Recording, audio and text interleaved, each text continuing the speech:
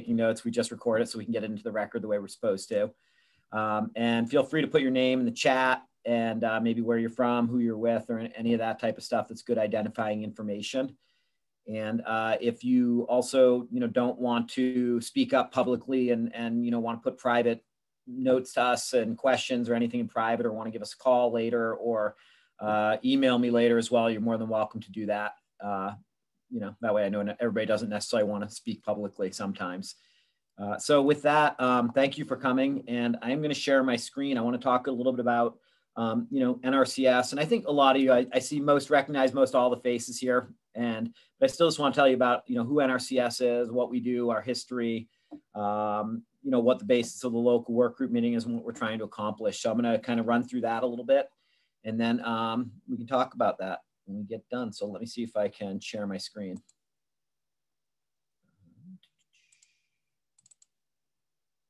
Great. Is everybody seeing that? Looks good. Perfect. So,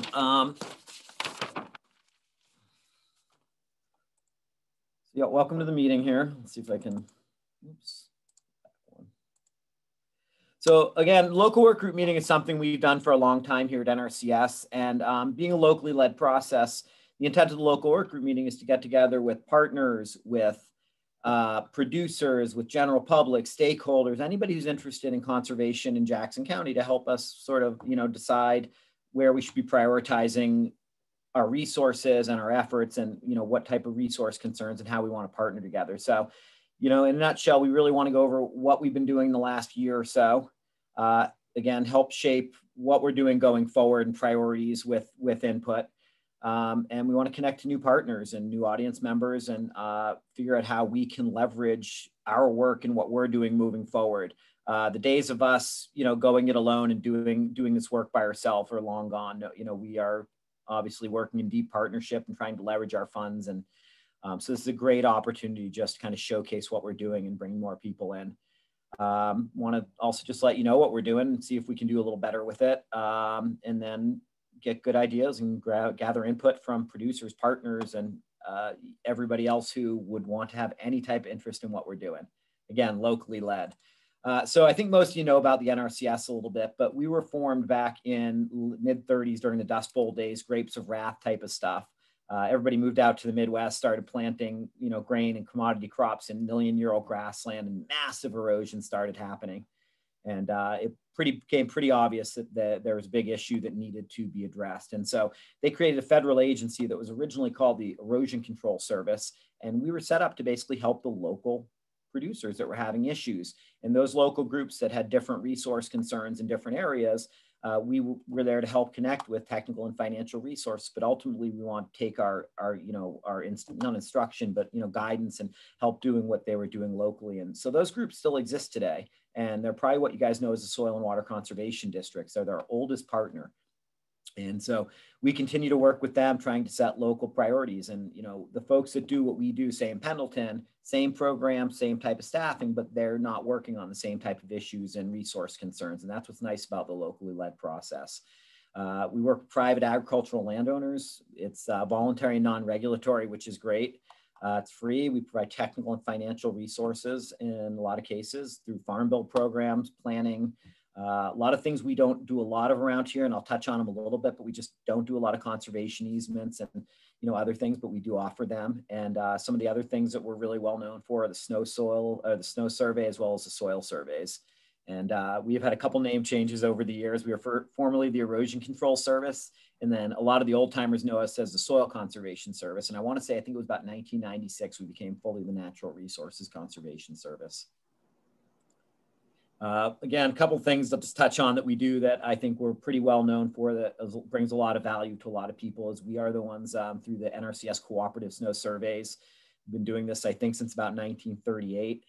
And again, it's cooperative. We work with irrigation districts and other groups and parties that want to help us get this information.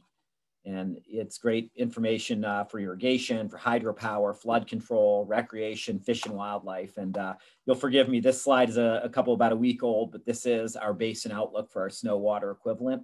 And so right now in the Rouge Umpqua, we're at about 90% of average based on a 30-year average for our, so not so bad. Looks like east and a little bit north looks absolutely fantastic though, up and especially in up Umatilla, Walla Walla. So a little jealous. And then another thing we do, it brings a lot of value to a lot of people, and we're very well known for, is the soil surveys. And we had several soil scientists lived in this county for a number of years ago, and they mapped and did it all. And what's absolutely amazing, if you're not familiar with the Web Soil Survey, is they had digitized the entire soil survey and put it onto the interwebs or the internet. Amazing tool here. So if you're not familiar with the Web Soil Survey or want any kind of little tutorial on how to use it and get access to basically great maps and all the soil survey and information you could imagine, please let me know. So a few years ago, Oregon, for a long time, we would do what I would describe as, say, random acts of conservation, and we'd have local work groups. We'd help identify what our resource concerns we really wanted to get to were, and around in Jackson County for as long as I've been here, the really two predominant resource concerns we look at that people want us to help address are water quality and fuels and basically wildfire hazard. And so if you were anywhere in the county 10 years ago and you had pre-commercial private agriculture, private non-industrial forest land, you want to do some thinning or some fuels reduction, we would do that. But we ended up with having a lot of different programs and results in place in projects that weren't really connected. And so at the end of this investment, the question was, what do you have to show for it? And we didn't have a lot. We had good projects individually, but we didn't have a lot of really landscape level outcomes. So about 10 years ago, we moved to what we call the strategic approach to conservation. And the idea is we want to invest strategically. We want to partner. We want to have a focus area. We want to find partners who want to work for the same outcome. We want to leverage these funds, our funds, with technical assistance and financial assistance. We want to really come out with a landscape level outcome-based result. And so that's what we've been doing here for the last really going on about 10 years, and it's been working very, very well, I would say. So as I said, it's a very partner-centric approach. We try to, again, leverage funds, and I know I've kind of mentioned this, but and focus and targeted. And so instead of having random acts of conservation, a good example is our fuel reduction, having 20 acres in Talent and 40 out in Rogue River and things that weren't connected, we're looking at a landscape level. So we're picking, more larger landscape priority areas where we really can dig in and over 4, 5, 6 year period or however long this is going to happen, we can work to leverage as much outcome. And when we get done, we may have thinned 30% of the private non-industrial forest land, for example, in a high priority area. And so our outcome is much different when that question gets asked. And it's hopefully very science-based. And the other thing is we like using it because hopefully with any luck, the monitoring that we're doing as well is to help us, inform future projects moving forward. And so we feel like it's working really pretty well. And at the base of the strategic approach to conservation is what we call a conservation implementation strategy. And, it's just really what it sounds like. We are trying to come up with a plan that essentially we start with identifying the resource concerns, figuring out what they are. And a lot around here, a lot of it is wildfire hazard and forest health, water quality, soil health, wildlife resource concerns. And so in this plan, it's the guidance document. It could be anywhere from a 5-page plan to a 20-page plan, depending on what's in it. We're trying to set our goals, evaluate alternatives, establish partner roles, develop at that point too. Also, we really want to develop the implementation plan. And so within all the projects we do, we have a ranking criteria to figure out how we're going to get to the most valuable projects that we feel, have the most value and work our way down the list. We figure what the group of practices we're going to use to address the resource concerns. We try to figure out how we're going to address the NEPA concerns, and it just gets all rolled into this big plan that we call an implementation strategy. And again, it's really our guidance document. Without a conservation implementation strategy that's been approved, we're never really going to get to being able to fund type of thing. And what we use with the conservation implementation strategies, we're really always starting with some sort of guidance document to help us address the resource concerns. So it might be, for example, the Inland Rogue Ag Water Quality Management Plan to try to help identify where some of these bigger problems might be, or the Rogue Basin Cohesive Forest Restoration Strategy, or Klamath-Siskiyou Oak Network Strategic Action Plan. There's just a lot of it that we can dial into. That's work that's been done really helps us identify where we're trying to get to, and a lot of people pushing in the same direction. And so we try to also obviously identify an outcome, an outreach strategy, and it's just this big plan. Do we have any questions about CISs a little bit before I kind of get into what we're currently doing? I know I'm kind of going a little bit quick here. If anyone has any questions, feel free to unmute or go ahead and type them in the chat and we'll cover them as they come in. Thanks. Okay. So currently we have a couple of current conservation implementation strategies we're working with in Jackson County. We have our Green Springs Forest Health and Fuels Reduction, which we've been working really hand in hand with Oregon Department of Forestry. And we also are continuing to work on the Bradshaw Drop Agricultural Water Quality Improvement Project, and working really hand in hand with Jackson Soil and Water Conservation District. And I'll kind of highlight a little bit of those, what we're doing, but a couple past recent Jackson County CISs that we've implemented pretty successfully, you guys may be familiar with, is the Ashland Forest All Lands, or the AFAR project, where we came in working with the Ashland Forest Resiliency, and we worked on the private land interspersed with the public lands in the entire AFR. I think we ended up treating roughly about 4,000 acres through the Ashland Forest Ashland watershed. It was a great, really good outcome, I thought. And that was funded through the Joint Chiefs Program, which is a combination of the chiefs of the Forest Service as well as the Natural Resources Conservation Service. We recently finished up the Klamath Rogue Oak Woodland Health and Habitat Conservation Project.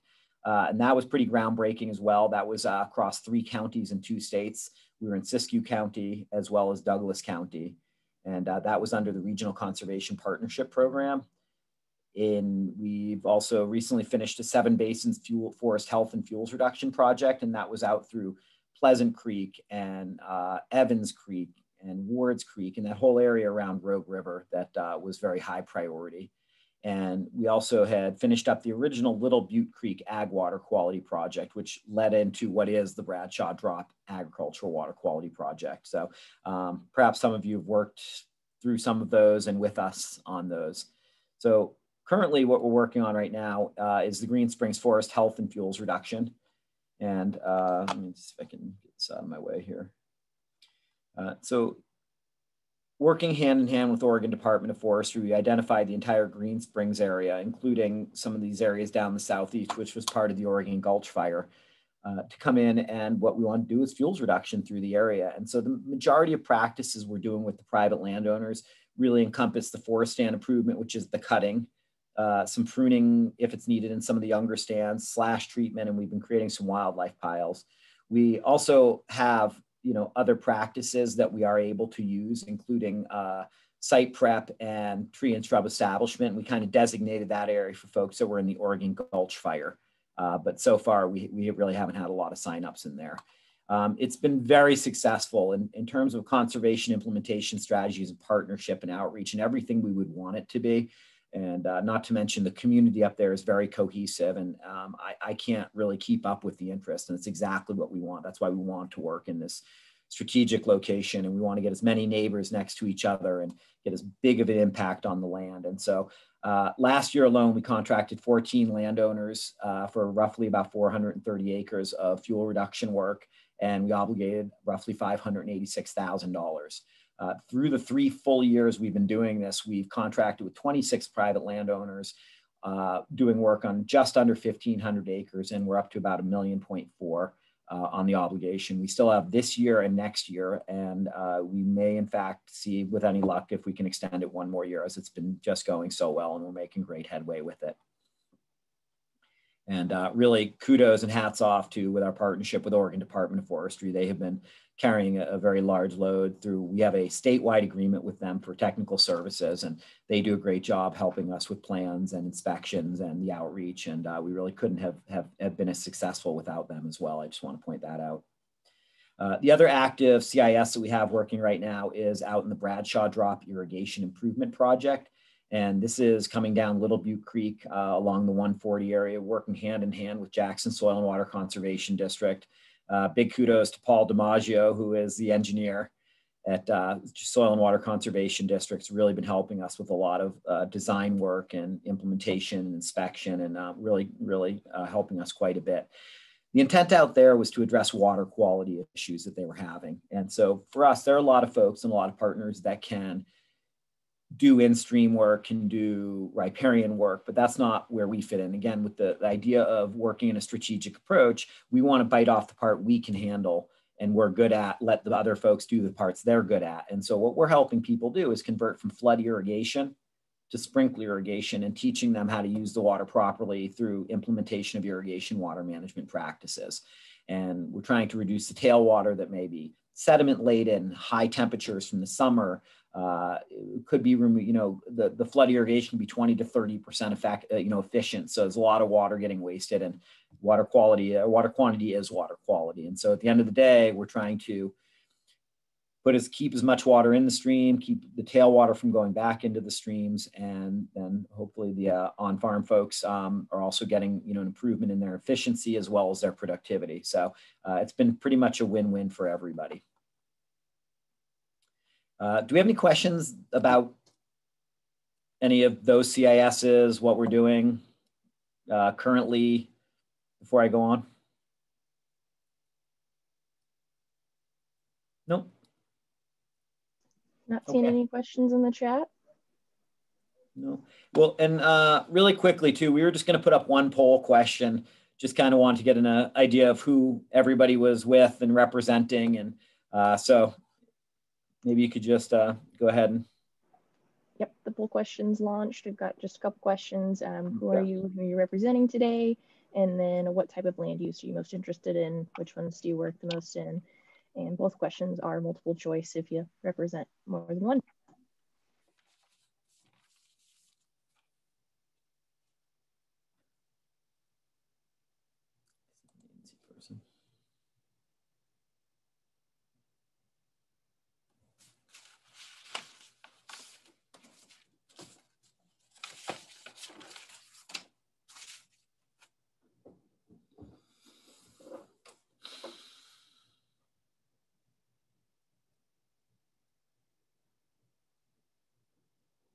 Okay.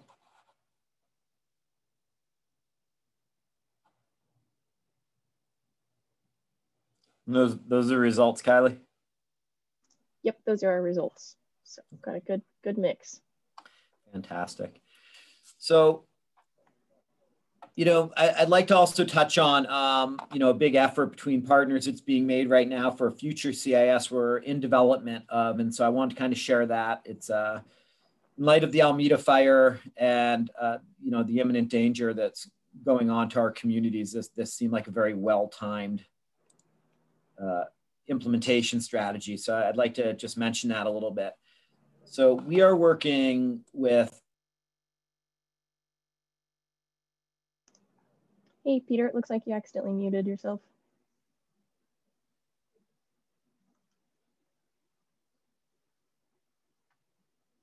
There we go. There we go. Okay. Good. I'll start over. I don't know where I left you. So, in light of the Alameda fire and the obvious danger to our communities and the forest, this seemed like a very well-timed partnership to come together. Working within priorities of the Rogue Basin Cohesive Forest Restoration Strategy, the area really west of Bear Creek, if you look from really north of Wagner Creek Road all the way to Jacksonville on the west side of the valley, was one of the highest single priorities identified in the Rogue Basin Cohesive Forest Restoration Strategy. And so came together with a lot of partners, including the Rogue Forest Partners, Lomacotsi Restoration Project, Sustainable Northwest, the Southern Oregon, the Extension Service, as well as Oregon Department of Forestry and a lot of other really, really skilled individuals. And what we're proposing right now, and we've written an implementation strategy, is what we're calling the West Bear All Lands Restoration Project. And again, what we're trying to do is more than just fuels reduction and trying to reduce fires. We'd like to reduce risk to communities as well. And so what's unique about this partnership is we want to work with not just the upland private landowners, but we want to work with a lot of the smaller landowners, folks along the roads. If you know this area very well, there are a lot of very small roads in there. The ingress egress is very scary. There's probably 4,000 homes in the wilderness urban interface, and it's basically right on the valley floor. And so this just all seemed very well timed. There was a lot of momentum, especially. And so again, what we did once we've written this, our Lomacotsi was the lead sponsor, and they've applied for a regional conservation partnership program grant. And we've not heard, we're hopeful, but there's going to be some work. And there's also the SWIFT initiative, which is the Southwest Integrated Forest and Fire Treatment Initiative that was launched by the Sustainable Northwest. If you're familiar with them, they're an NGO. And they have a philanthropic donor who wanted to bring in several $1 million to help with fuels reduction in this area as well. So the partnership just kind of grew from there, from people who were interested, people who had financial resources, as well as technical resources. And then there's also an overlay. I don't know if you can see my cursor here, but the FEMA, the Federal Emergency Management Agency, had granted through Lomacotsi a $500,000 grant for defensible spaces in this area around Anderson Creek.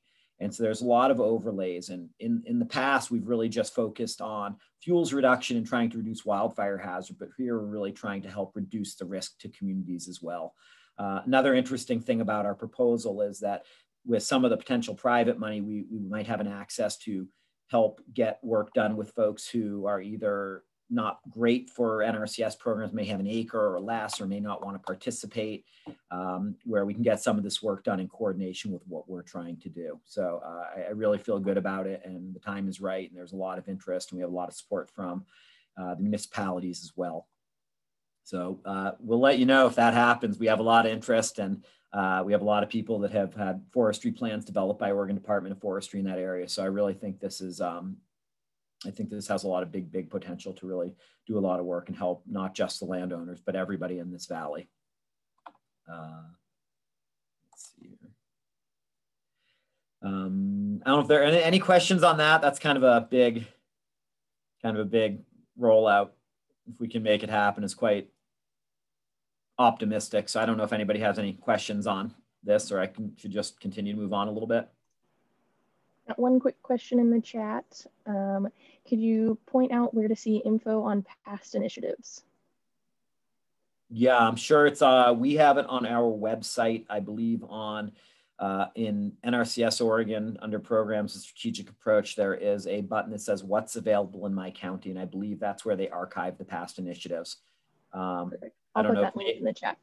Yeah, Nate, I don't know if you want to chime in here, perhaps, if I have that correct. Okay. I wasn't sure if they also had mentioned, oh, it sounds like you're looking to go through some of those too. So, okay. Oh no, I can have I was just going to talk about some of our programs as well, just kind of back into that a little bit.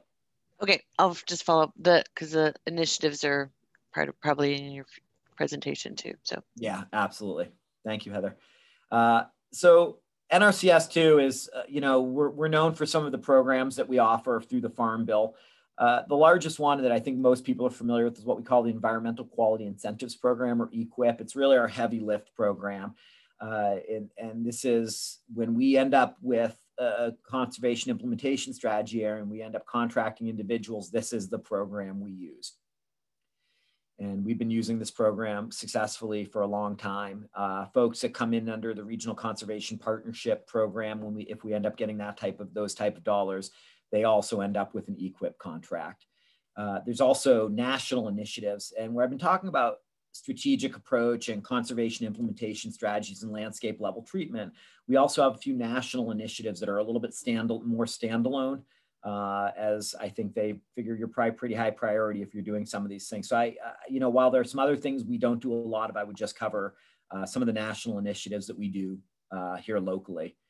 And then we also have, and I'll get to that in a moment, the Conservation Stewardship Program is also a program we've had for a long time now. And this is a little bit different than the programs that we offer. A lot of times in the past, if you didn't have some sort of problem we could help you address, we really didn't have any type of, you know, financial assistance. And the Conservation Stewardship Program was designed to help folks who were doing good stewardship.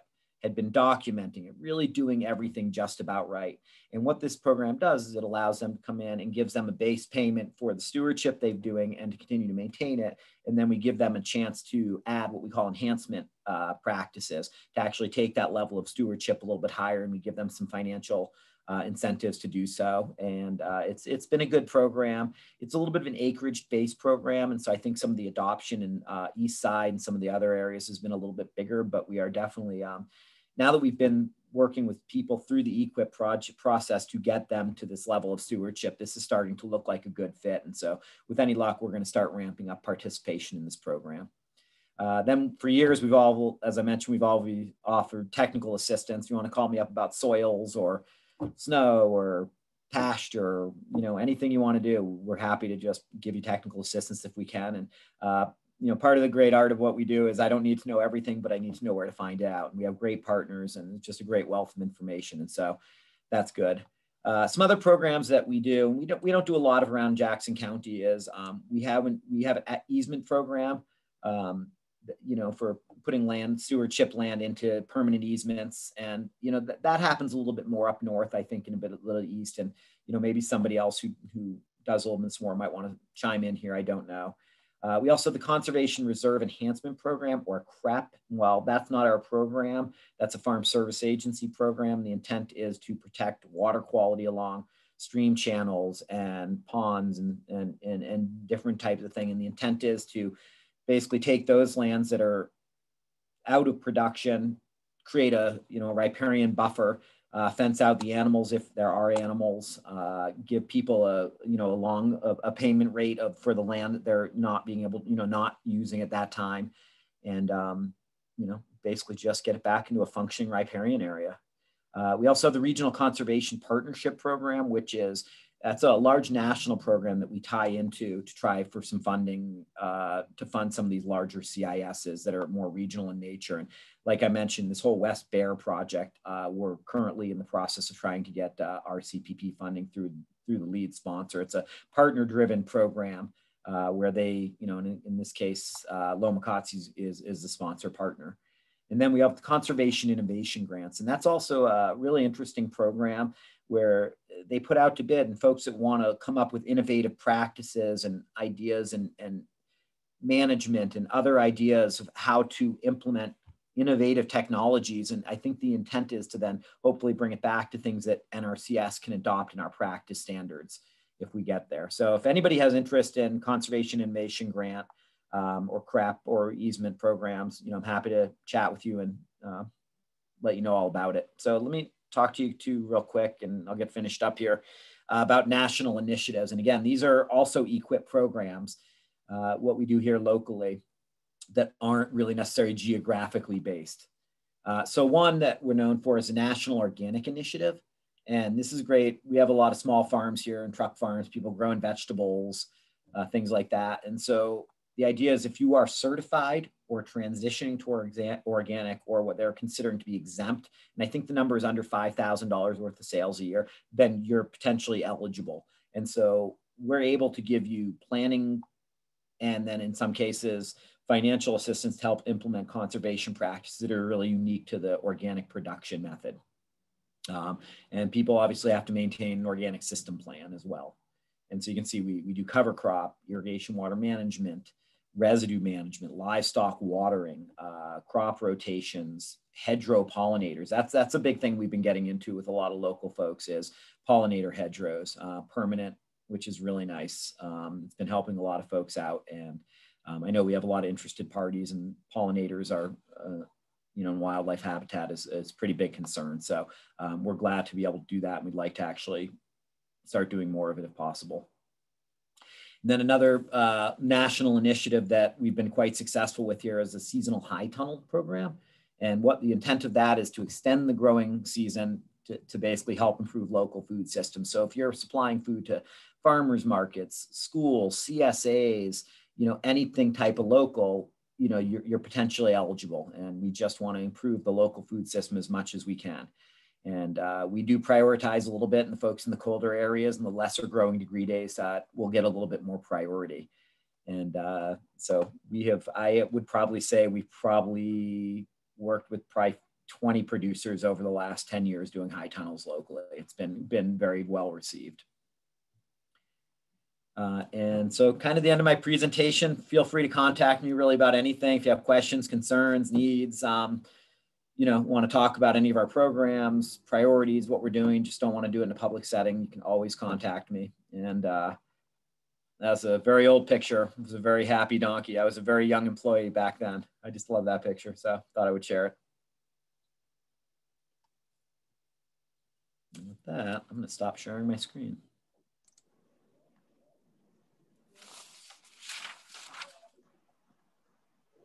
So, so does anybody have any questions at this point about, just who we are, what we do, bigger picture type of ticket items? And again, the goal of today is to really dive in, and I would want to get input from our local partners and interested parties and try to help set our priorities and figure out where we want to be going and how we want to invest moving forward. So that's really the goal of that. Any questions? Anybody? Yay, pollinators, Callie. I knew you'd like the pollinators, Callie.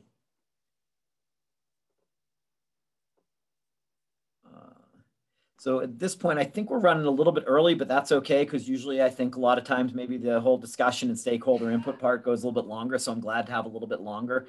At this point, I think I'd like to introduce Megan Montgomery from the Jackson Soil and Water Conservation District, as well as Clint Nichols. And I don't know if Paul is going to say anything, but our oldest partners is the Jackson Soil and Water Conservation District, and they were going to give an update and just let you know where they're at a little bit. So Megan, if you and Clint want to take over.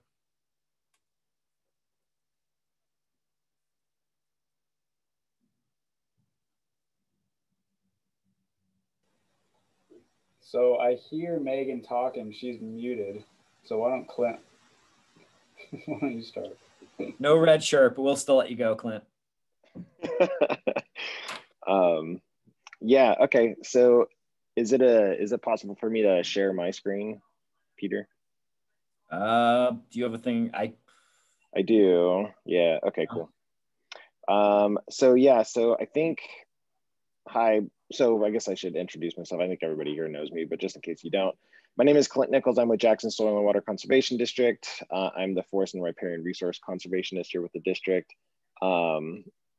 Again, I think most people know who we are. So today what we really wanted to focus on was a couple, essentially what we wanted to do is we wanted to pitch a couple of ideas for some future CISs, some other future programs that we'd like to get our partners support on. So I'm going to talk a little bit about the work that we've done out in the open chain fire area.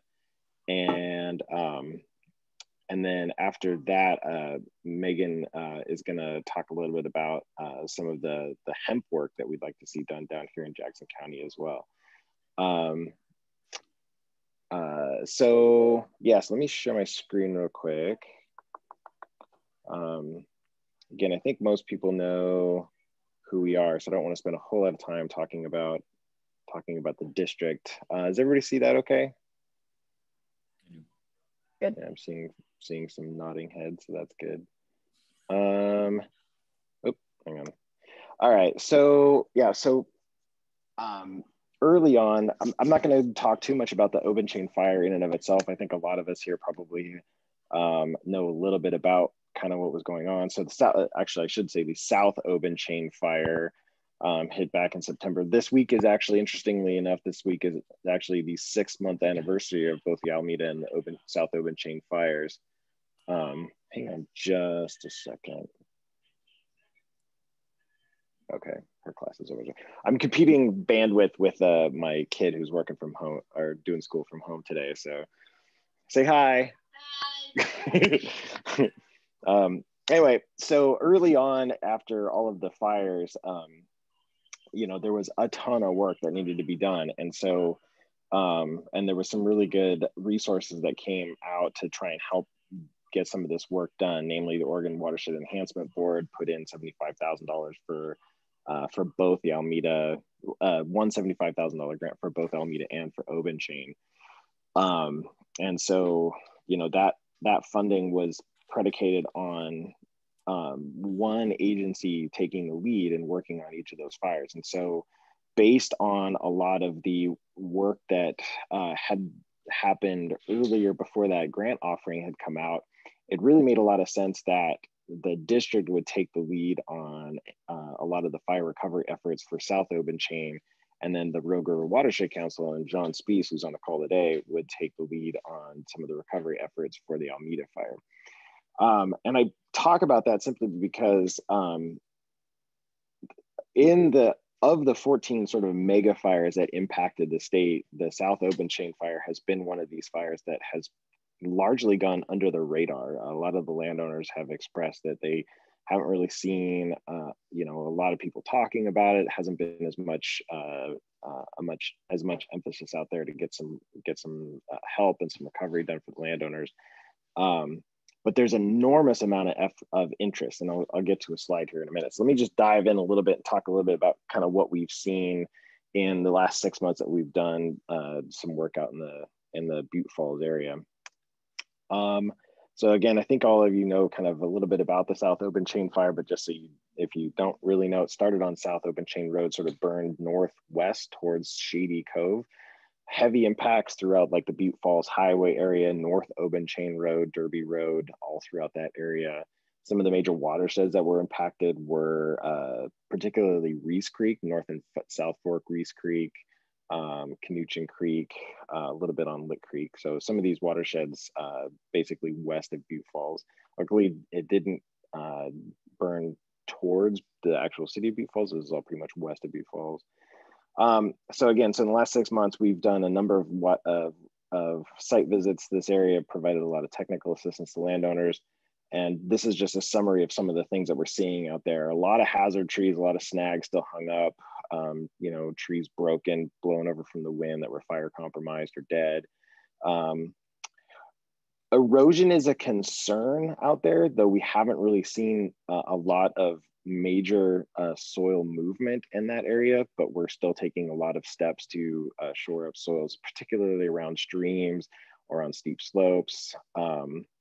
We're definitely concerned about pine beetle outbreaks. A lot of the forest that was burned out there was particularly heavily pine forested. And pine beetle is something we've been struggling with down in Southwest Oregon for I don't know how long the pine beetle has been around.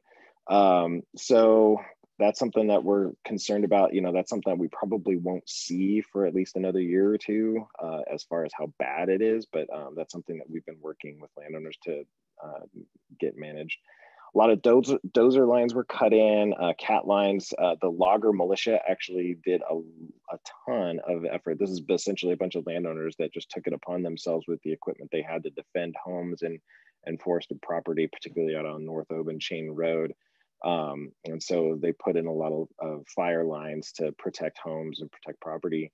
And that's great, but now we need to come back in and, you know, protect some of those soils from erosion, weed outbreaks, and then treating some of that slash.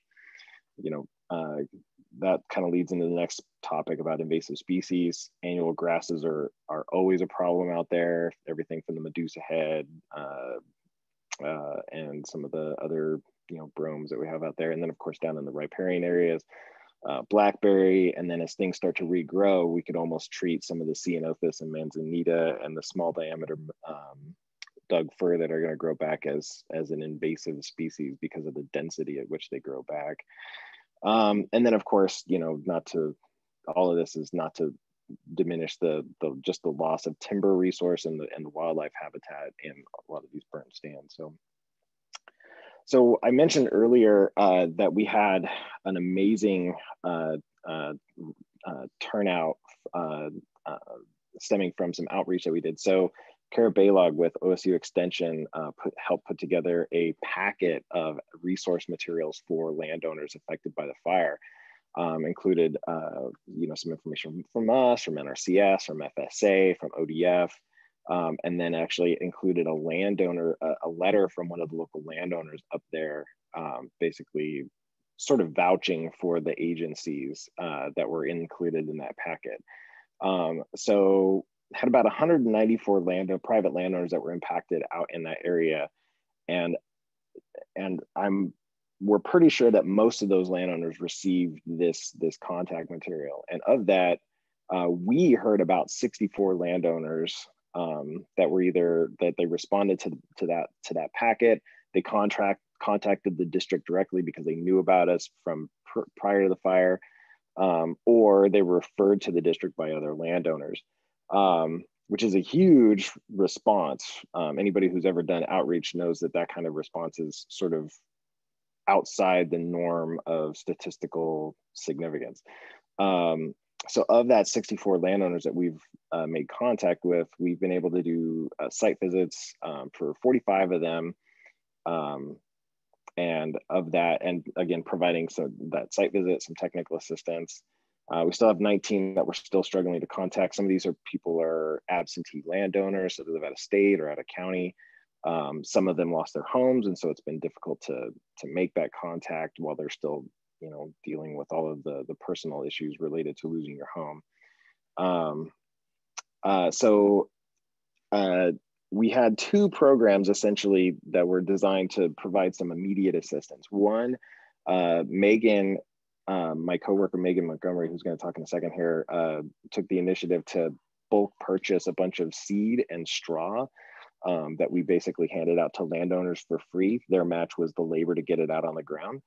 And then through the Oregon Watershed Enhancement Board funds that we got and our own internal grant program, we were able to work out a MOU with ODF, the ODF fuels reduction crew that does fuels reduction in defensible space around homes.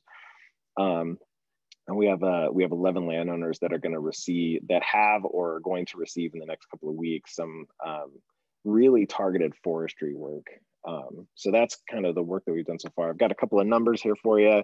So as part of that seed and straw distribution, we put out about 2,500 pounds of dry pasture seed. So this is a mix that's designed to recover rangelands, particularly to try and exclude, again, those annual grasses. That's about 56 acres worth of seed. About 3,000 pounds of wildfire and wildlife recovery seed. That's about 179 acres. That mix is specifically designed to help provide forage for wildlife in these landscapes that are completely devoid of vegetation. About 330 bales of straw were distributed. Sounds like a lot, but then it only is about 6 acres. So that was very targeted. We were looking at places where we're seeing some evidence of erosion, places where there was a lot of vehicle activity, and so the soils are really disturbed, or steep slopes where things are going to start to erode. So we actually had that program both for Alameda and for Obenchain. So this is just the stats for Obenchain. We did get some material out to Obenchain as well.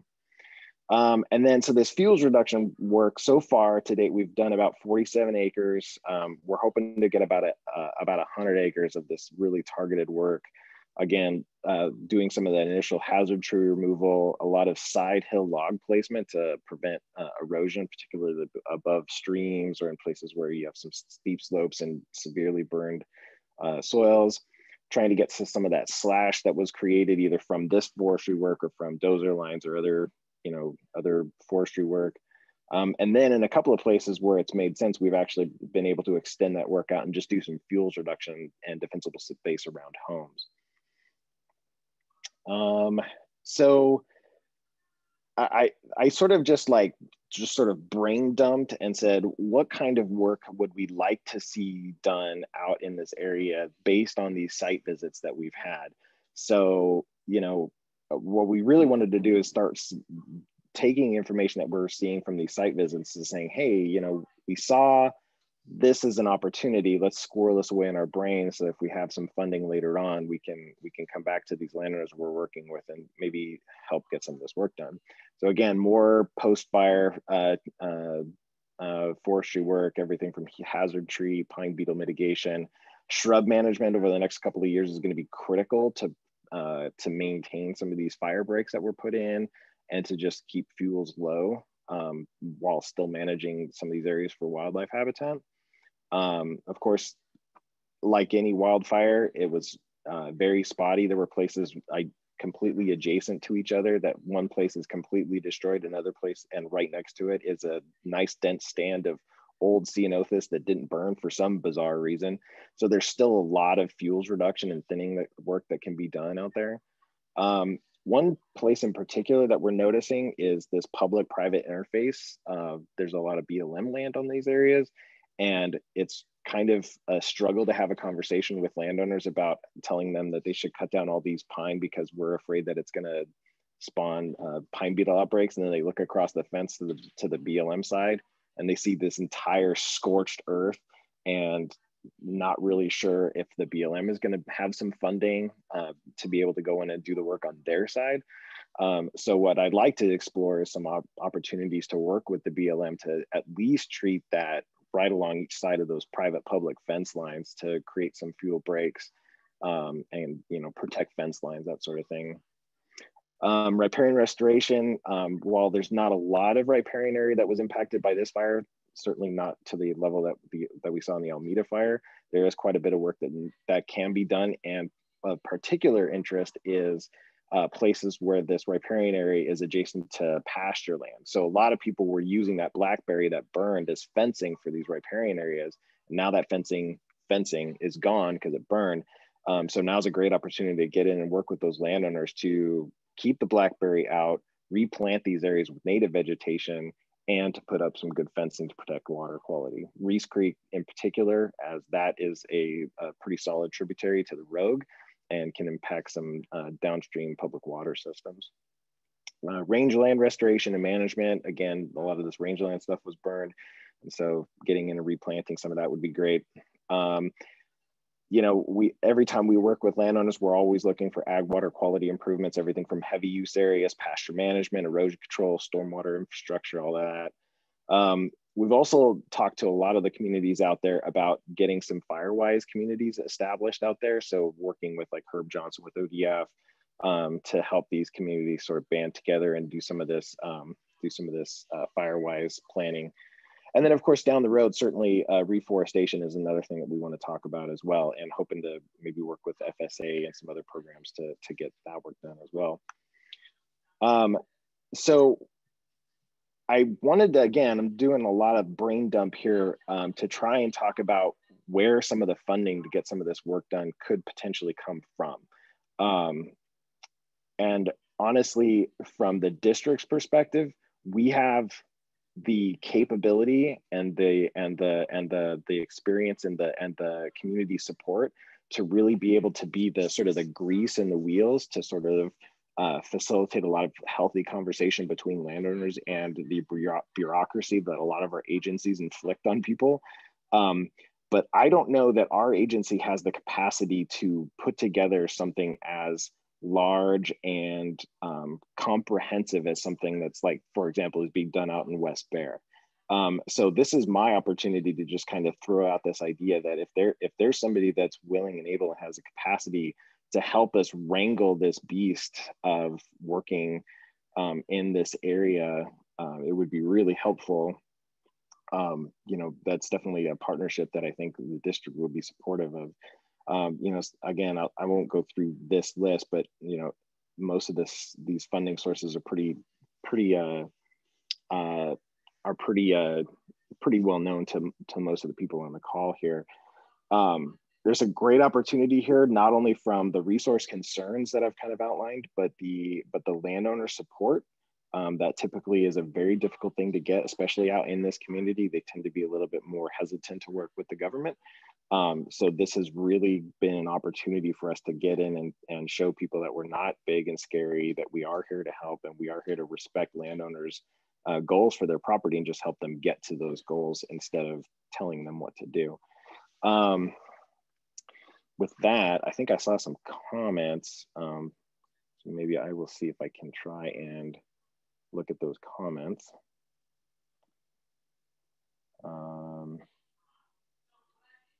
Or maybe I'll stop my sharing. Anyway, maybe I'll just ask real quick that what kind of questions does people have at this point, and then just kind of see what I got here.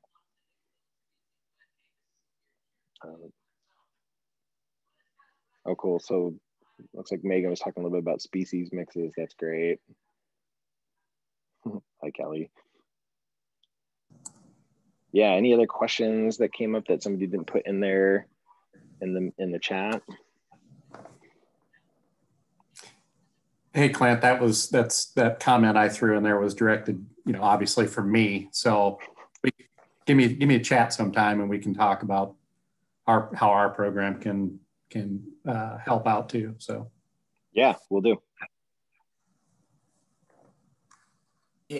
Really quickly too, since Callie was speaking up, I just want to mention that what a great partner U.S. Fish and Wildlife and Callie have been helping us to provide Endangered Species Act coverage across all of our project areas. They have, he in particular, and they have just done a tremendous job in bringing resources and capacity to our partnership. I mean, really, you deserve a bow. I mean, the ESA coverage. The ESA coverage coming directly from you and you being willing to step in, whether it's Ashland, whether it's Oak Woodlands, whether it's now in the Green Springs, or it's really just been invaluable. I just want to say thank you, really. And so, Nate Adelman is our basin resource conservationist, and we've had some emergency programs, some post-wildfire emergency programs for the West Side, and Nate's been pretty instrumental in developing implementation strategies for this. And so I was wondering if maybe I couldn't have Nate just come in and talk about post-wildfire strategies and potential programs that we may have for some folks. That's okay. Yeah, sure thing, Pete. So yeah, this last fall we had some funding available just on the real erosion and hazard tree removal. And we've gone through that and had some signups really west-wide. And so from that, we have available here for this April 16th, a sign-up deadline to target people affected from the Labor Day fires from this last 2020 season. And looking at more on the restoration side of it. So everything from erosion, but also site prep and planting and things just needed to restore sites.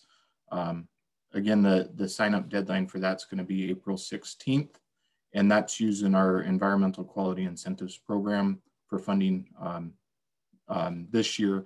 Again, the funding is going to be focused for those Labor Day fires within our Southwest and Central Coast Upper Willamette basins. So that would include Oban Chain Fire, as well as Archie and Douglas fires and pretty much all the West Side fires. Yep, sure will.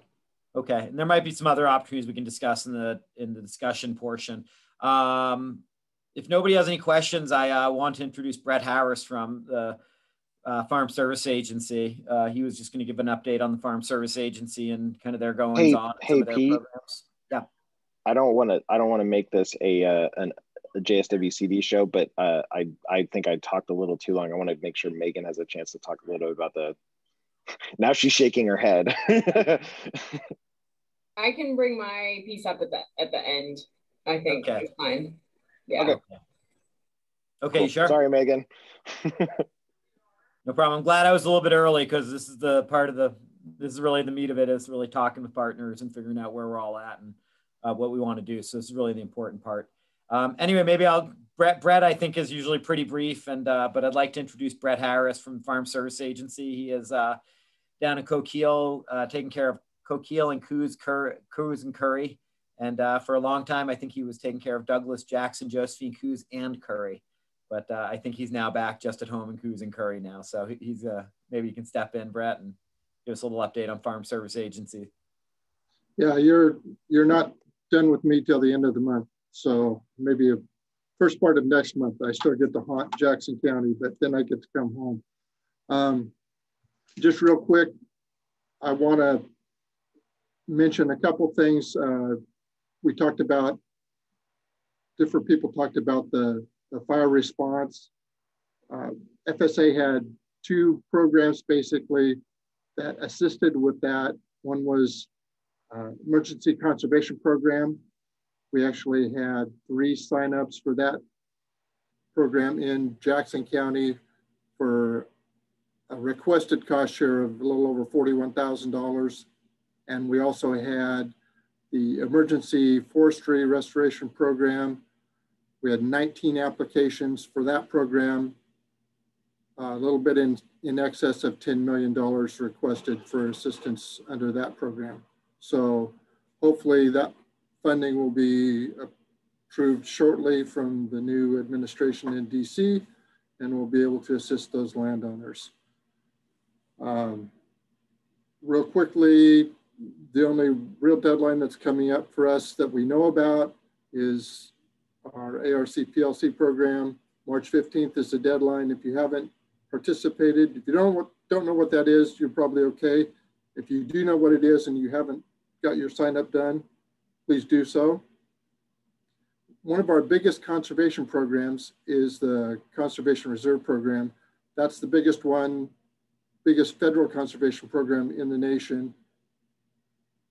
Our sign up was supposed to end on the 12th of February for this year. Did not do so, it got extended. We don't know the ending date. The only thing we do know is that there is an offshoot of that program, CRP grassland sign up, which will happen shortly after the end of the regular CRP sign up. So stay tuned for that one. One other thing that I wanted to mention real quickly, USDA, FSA, and NRCS work closely together. We do a lot of eligibility work for NRCS programs. For some NRCS customers, there are some new requirements for eligibility, that being our form CCC 902, which we call a farm operating plan. Basically, what that's going to determine is, are you eligible for payment? Where do you fit in the payment limitation structure? Are you a US citizen? Are you not under 18? It's pretty basic stuff, but that will be required for eligibility for NRCS programs as well as FSA programs now, in addition to our annual gross income certification and the highly erodible land and wetland certification. So keep that in mind. You may have to do some additional eligibility documents than you're used to if you're going to participate in NRCS programs in the future. As far as ongoing disaster assistance programs, a couple I want to mention, the Non-Insured Assistance Program, NAP. That's basically for any crop that's not covered by federal crop insurance. So if you have crops that fit in that category, my recommendation is that you get a hold of FSA, and I'm going to say, please contact our relatively new program tech in the Jackson-Josephine County office, Jolene Stucker. She will be more than happy to assist you in getting through that process. One other one I want to mention real quickly is the Emergency Assistance for Livestock, Honeybees and Farm-Raised Fish, ELAP. That one, we're doing some work with honeybee producers that were affected by different natural disasters, including the fires, smoke damage, colony loss, colony collapse, things like that. And then there's also the Tree Assistance Program, which is TAP, and that's for qualifying natural disasters for trees, vines, shrubs, things of that nature. Those 3 programs in particular, and basically all of our disaster programs, require what we call a notice of loss, which has to be submitted to FSA within a specified time frame, and that would be 15 days from the date of the disaster, or 15 days from when the loss becomes apparent, because sometimes it's not apparent right away. So make sure you keep those dates in mind. If you have a loss on an agricultural crop, grazing lands, forest, and you think it might be something that could be covered, just give FSA a call. And then kind of along those same lines, if you do have a loss that you think could be under a covered program, the most important thing that you need to do is document, take pictures, provide extemporaneous records, calendar of events, all those kind of things, because we end up trying to piece together what happened sometimes months down the road. So we have to have that information to make sure you maintain eligibility for programs. That's a quick synopsis of some FSA stuff that's going on right now. Be happy to answer any questions now, or drop me a email or whatever, and we will see if we can help you out.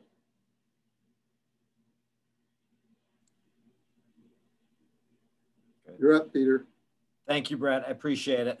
And again, Farm Services Agency, you know, if you don't know, they're incredibly helpful.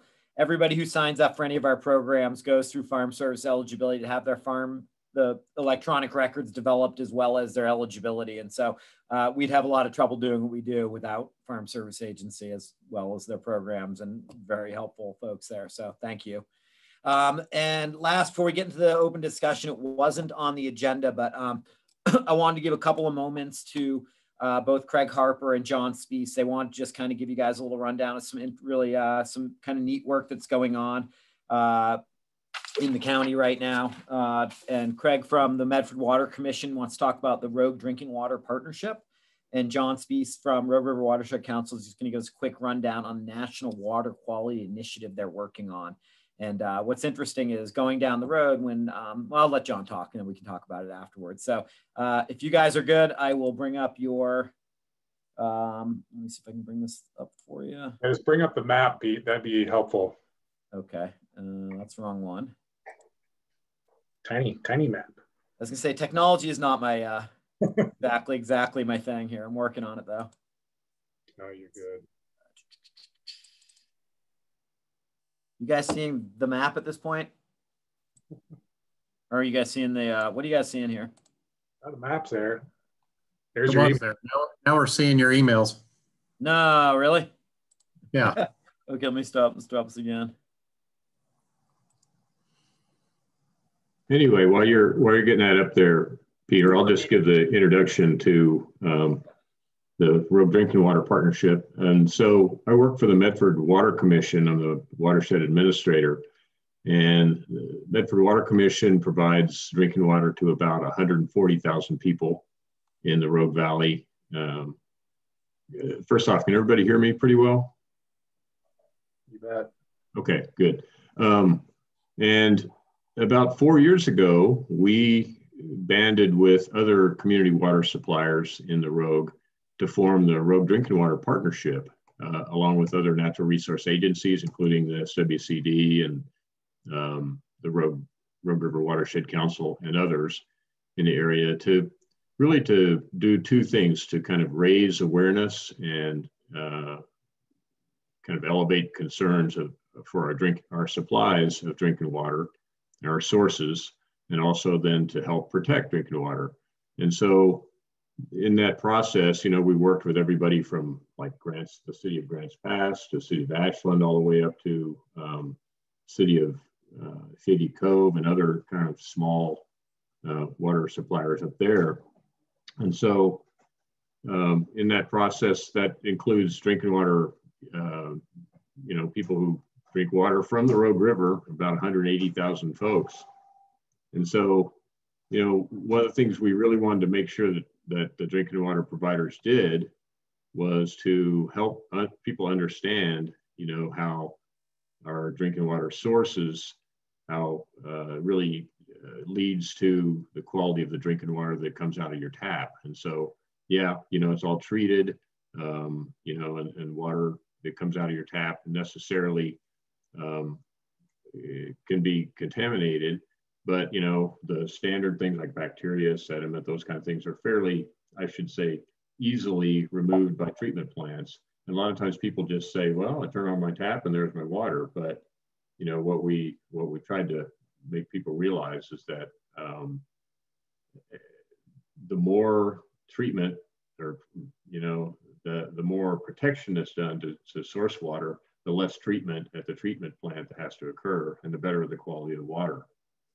So anyway, we formed this partnership, and then about, I guess after the 2018 Farm Bill, I saw, in a webinar, they were talking about how 10% of the funding for the Farm Bill had to go to drinking water projects.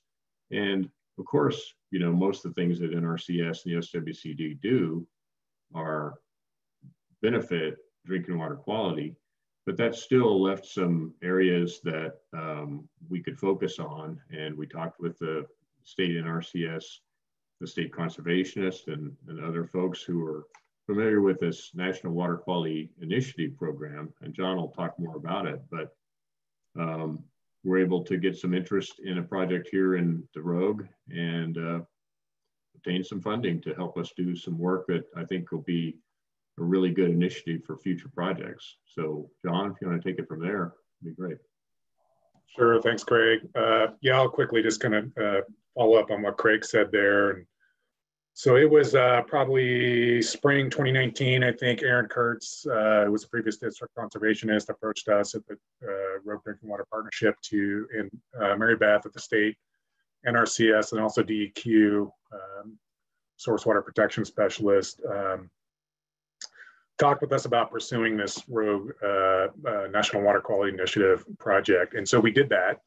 And we were awarded that in the spring of 2020, bringing funding to the area to focus on addressing agricultural resource concerns in specific Upper Rogue watersheds. And I don't think you're able to see that map, but those watersheds, Clint and Megan, I kind of mentioned some of these, or Clint did, but Indian Creek, Reese Creek, Lick Creek, Canuchin and Little Butte Creek, Whetstone Creek, and Lower Antelope Creek. So what this is, it's a partnership among NRCS, state water quality agencies, and US EPA to improve and protect water quality through voluntary conservation actions. This is about a 2-year project. Develop this source water protection plan with goals and objectives of identify and prioritize key critical areas within that protection area, identify practices that will address agricultural threats to water quality within that protection area, increase coordination among groups like this between local, state, and regional entities to address non-point sources of pollutants in that area. And then with the long-term result of increasing the capacity of current partners to get some on-the-ground dollars to address those resource concerns that are identified. So this kind of wraps nicely into what Pete said about spending time developing these plans that would roll up into potentially a future CIS. And so that's what the NWQI is. It's local partners doing some work so Pete can take that body of work and go bring dollars into the area to address those resource concerns. With the ultimate kind of long-term goal of reducing levels of nutrients, sediment, pesticides, et cetera, in these source water areas. So drinking water providers downstream, the Medford Water Commission, Rogue River, Gold Hill, it ultimately reduces treatment costs, provides better water quality, benefiting aquatic life, et cetera, and working together in partnerships to get that work done. And currently, right now, we are through phase 1 of the plan. We're going into phase 2. So we'll bring in additional partners for some meetings later this spring to kind of update everyone on that. And currently, right now, the Rogue Valley Council of Governments is under contract to develop that plan. With that being said, that's the quick elevator speech that we were tasked with putting together. So if you have any questions, follow up with Craig or I, and we'll go from there. So thank you. Yeah. Are you guys not seeing the map? Still in trouble. Can you guys hear me? We're seeing the Word document now. Okay, so let me see if the map did come up for a bit. Yeah, there it is. Is that better? Okay. Sorry. That's why I'm glad I have an IT guy on staff here. So you can see it's a pretty large area. I think it's 500,000 acres, maybe almost, or a couple 100,000. I can't remember what total acreage was. I think the original proposal was maybe 500,000 acres. We pulled out the industrial forest land and focused on agriculture areas, so it's probably half that. But it's a big chunk in the middle road there that we'd be focusing on the source water protection plan on. Yeah. Hey, John. Yeah, Kelly. Sorry, Pete, go ahead. You were going to say something? Oh, I was just going to paraphrase, but I'm sure it's probably not needed. What I was going to say is John laid it out exactly right. This National Water Quality Initiative plan that they're working on is really going to lead us into CIS development to figure out where to best make the investment to address water quality. And so this is the early stages of really creating that guidance document that's going to help our investment with other partners going down the road. So it's really timely because, I mean, I don't know what your expected, timeline is, John, but you're still, a year or so. Is that about right? Probably. Yep. Okay. Heather's got something to add real quick. Great. Heather, please. Hey, Pete, just wanted to clarify, there are potentially, once the plan gets completed for NWQI, there are potentially some national funds that could be available for implementation. If those national funds are not available, we would just take the NWQI plan that's developed. And then what we have said in Oregon leadership team has said that we would use our general EQIP funds for implementation. That's what our directive is from the state conservationist. Okay. And yeah, and with, our resource concerns, our priority resource concerns being, forest, wildfire hazard, and water quality, this just really lends into our priority resource concerns as they've always been in this county. So I really am looking forward to where this goes, John, quite honestly. So thank you. And, other folks that are interested in water quality, this is a good opportunity. Sorry, who did I interrupt there? That was Kelly, right? Yeah, well, it's okay, Pete. John, I was just going to throw it out, and I don't know at what stage you are, if this is kind of still in a draft format or whatever. And as I kind of review or see what you've got there, one of the things that, it's pretty obvious reach to add another partner, and I would just say us, but another couple partners in with like the National Marine Fisheries Service. If you could tie in a canary in the coal mine, if you will, aspect of federally listed like coho salmon into this water quality initiative and tack in another metric there, you stand the potential to bring in other partner dollars to help the cause. Great. Yeah, we'll keep that in mind as we're pushing forward and identifying those resource concerns and listing supporting documents and pieces to do that. Sure. Thanks, Kelly. Yep. Well, thank you guys. I appreciate that. So, I guess this is the time to really open it up to really any discussion that anybody wants to have that, projects are interested, things they're doing, resource concerns we want to look at moving forward. And, so I don't know if Megan, you had a couple things you wanted to say about kind of some district goals, if you want to step in. Yeah, just to give other people the opportunity, I didn't talk after Clint, but can share my screen. Oh wait, maybe I can't. I have a couple slides just looking at some novel agricultural crops in the Valley and ideas for working on conservation initiatives with that. But as all of us are quite fully aware, hemp was legalized federally under the 2018 Farm Bill and absolutely exploded in production in Jackson County. So this past year was a little bit lower in terms of acreage under production than in 2019, but the 2020 growing season, there were 8,579 acres registered for hemp production in Jackson County, which is by far the largest acreage in the state, probably by like a quarter or a third more than any other county. And this growth in hemp cultivation has raised a lot of concerns, both among natural resource professionals and other growers and neighboring landowners about some concerns over how the production practices impact soil health and water quality around the valley. So we've seen that hemp growers really have a range of cultivation knowledge, from very skilled and experienced to be frank, to completely clueless as to what they're doing. And I've also found, at least I've been with the district for a year, and in my conversations with growers, that a lot of people are fairly open to learning more about alternative production practices or ways to protect those resources, or people who are already starting to adopt those and they just need a little bit more assistance,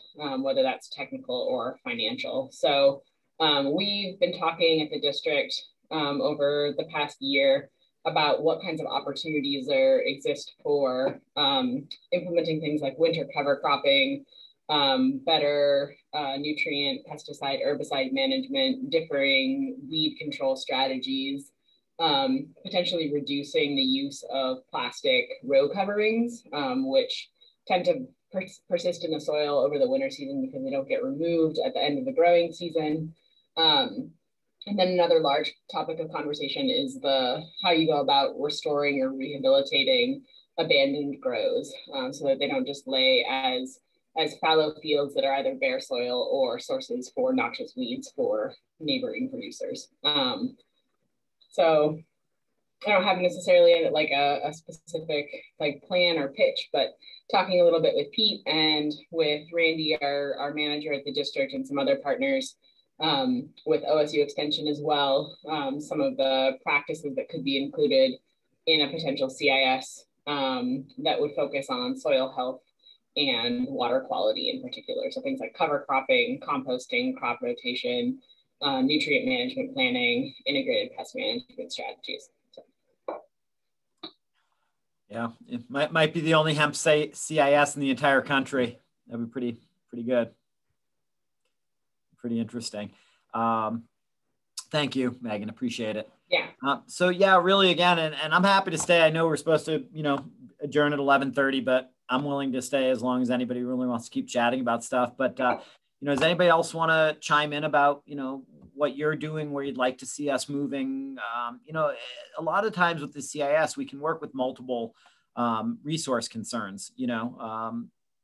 Same thing within the forest. It's forest fire. It's forest health. It's wildlife habitat. I mean, we can build a lot of these things into the type of thing, into our implementation strategy. So it's really it's interesting and good to know that, people are interested in trying to address some of these other concerns as well.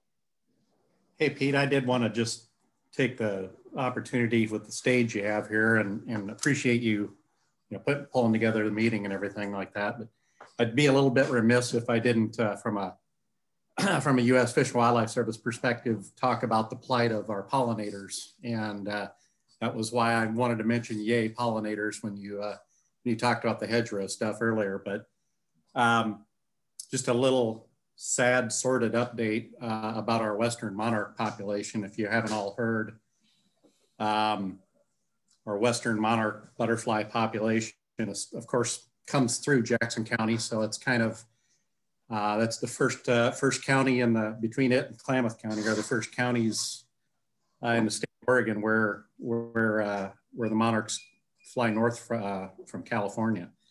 And we've now hit an all-time low of 9,000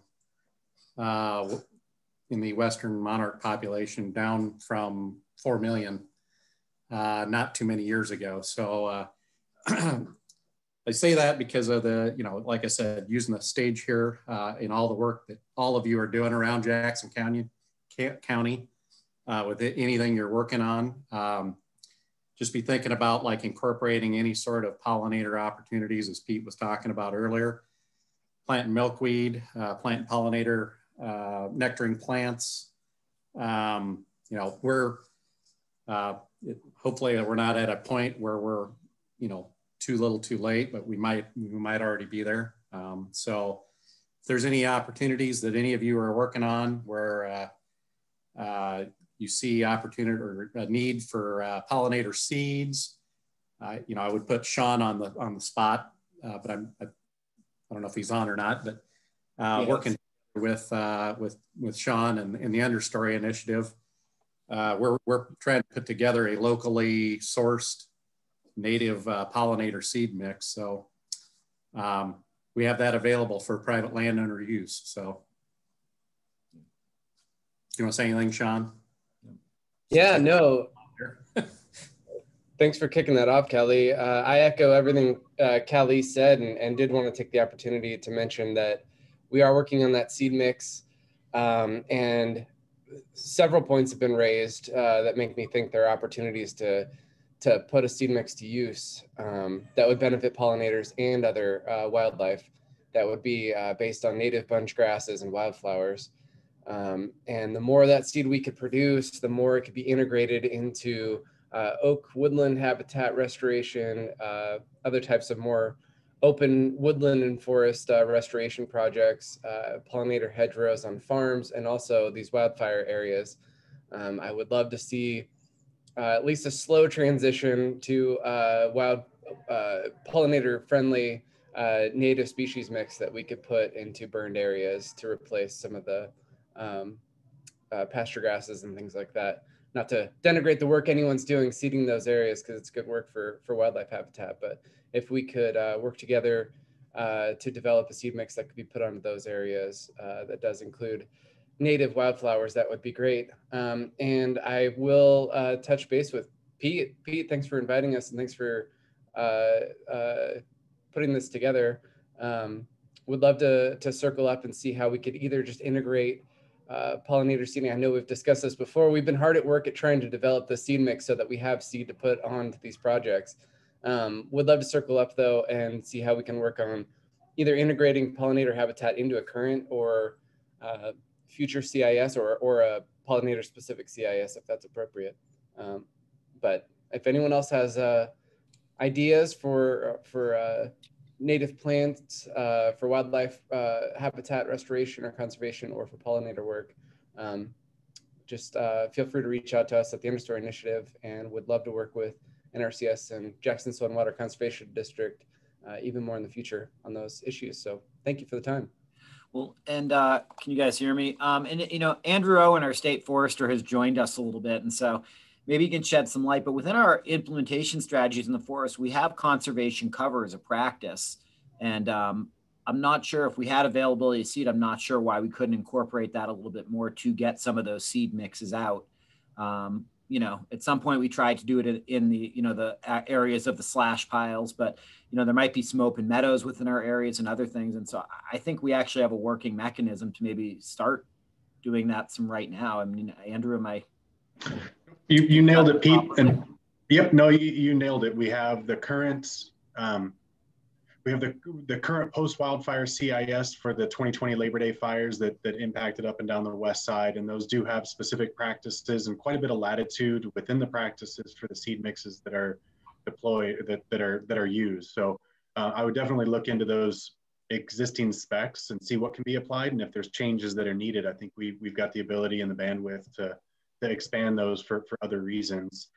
Pete, I feel like I'm like walking into a movie halfway through, so I apologize. I had another meeting, but I know when we talked pre-meeting, I can touch really quickly, and I'm keeping an eye on time, so I'll be brief, but there is a partner-led effort on the west side of the Cascades to address some of the wildfire, more longer-term thinking, more longer-term restorations through a group-led effort, partner-driven through Sustainable Northwest. They're looking at just now starting to socialize the idea behind a RCPP, which Regional Conservation Partnership Program. So Pete wanted me just to bring that up really quick, let everybody know that there is a group looking at doing. At this point, it looks like it's going to cover the majority of the 2020 Labor Day fires on the west side. It's going to be somewhat of a narrow band of practices focused on erosion control methods and reforestation efforts. So more to come on that, but I just wanted to help them socialize the idea. It's pretty infancy stages at this point, but I think there's going to be a really strong effort in the next few years to come. Happy to.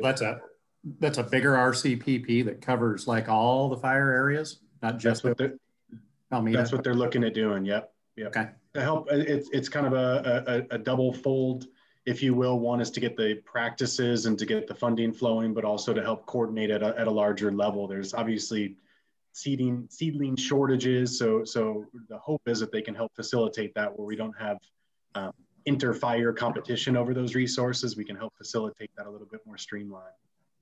Nice. Rachel, did you have a question?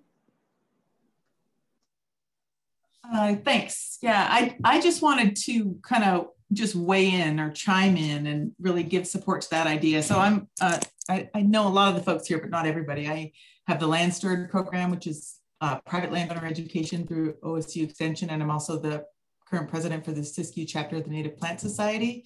And when we're talking, and I know that I'm talking to the choir and a lot of people understand this, but I just wanted to elevate the idea that the native pollinators are most of them are really host specific to our native plants. And a lot of our native birds have to feed larval insects to their young. And so we're really supporting this big web. It's not, we talk about pollinators, but a lot of times we don't make that link of that we need caterpillars eating the plants to feed the birds when they're young. So I just wanted to throw that out as another thing to kind of have in our minds.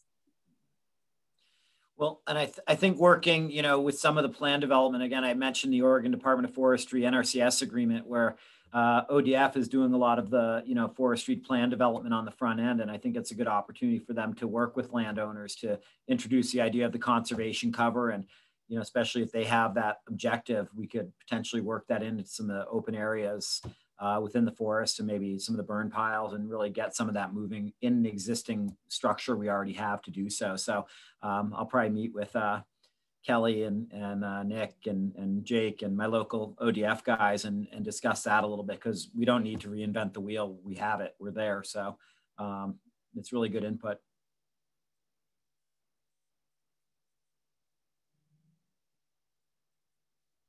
Thumbs up. Okay, good.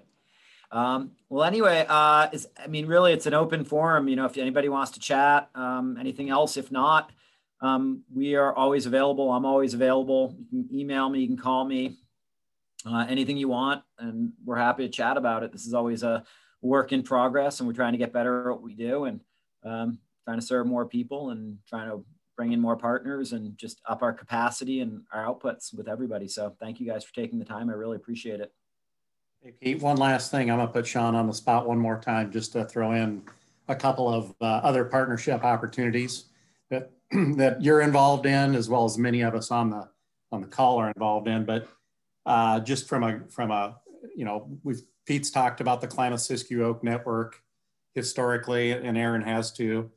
Obviously, these more locally led working groups, habitat specific or pollinator specific type things that are going on in the area.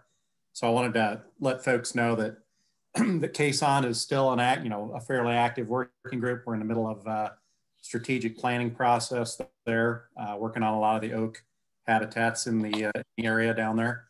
But also two other things that we're involved in, Pete's involved in, others are involved in. Sean and his wife, Catherine, are actually leading the other two efforts, are the Southwest Oregon Pollinator Collaborative, or SWAPIC, and the Rogue Native Plant Partnership. And these are both, again, working groups that are that feed into a lot of the different either CISs that could, formulate here, or some of the on the ground initiatives that everybody's got going on. So, Sean, do you want to say anything about those two things? Well, the only other thing I'll say is that we are bringing farmers into the fold to grow native seed in Southwest Oregon as sort of a new crop for the area. Most of the seed that is grown out for the area is either grown on farms in other parts of the state or country, or at the Stone Nursery, which is a Forest Service facility. But there are niche crops that are being grown by local farmers as a Rogue Native Plant Partnership initiative that will produce seed and grass and wildflower seed for pollinator projects that could go into oak and prairie and riparian habitat restoration and build pollinator habitat. So it's sort of cohesive thing we're trying to build so that we look to restore these ecosystems using native seed and keeping pollinators and birds in mind and other types of wildlife that would benefit from the habitat improvements of these native plants. So we're trying to kind of cover all our bases there and integrate into the other work that folks are doing. And so if you have questions about native plants and the availability of native plant materials or pollinator habitat work, we have funding through Fish and Wildlife Service to do technical assistance for farmers and for pollinator habitat installation. So reach out, and Pete, I'd love to talk more this summer and look at some maps of where we could actually, when we get our first batch of seed this fall, where we could actually put that on the ground. So to actually move that forward, we've been working on the grow out so far, but let's actually put it on the ground. Yeah, and that's great to have the capacity. That's been a little bit of an issue in the past, is where we're going to get this seed. So it was a little bit hard to maybe contract folks or, you know, approach them with it. So we'd love to help. Thank you. Appreciate it. Kylie, I think we're there. So, thank you guys really for taking your time. I really, really appreciate it. And hopefully next year we can do this in person. And hopefully we'll have more to report next year, and we'll just keep driving forward. I love the partnerships in this county. I love the folks we work with, the capacity. Everybody's so local. Everybody does a great job. And I feel very grateful. The way NRCS does business through the strategic approach, I think it would be very difficult without the depth of partnerships. And I feel sort of bad for some folks in other counties that don't quite have what we have going in Jackson County. And so really thank you guys for taking your time and all your brain power and your dedication, and it really shows. So, thank you. Thanks, Pete, for your leadership and putting all this together. It's good seeing everybody. Well, and thanks to Kathy and Kylie. They helped me. I was a little bit, you know, a little worried, you know, not so great at public speaking, but I really appreciate them helping me a little bit through this, and all the friendly faces really helps as well too. So thank you. You did good. It was a good meeting. Thanks, everybody. Thanks. Absolutely. Thanks, everyone. All right. Great seeing y'all. Take care. Call me anytime. All right. Okay. Thanks. Later. Bye.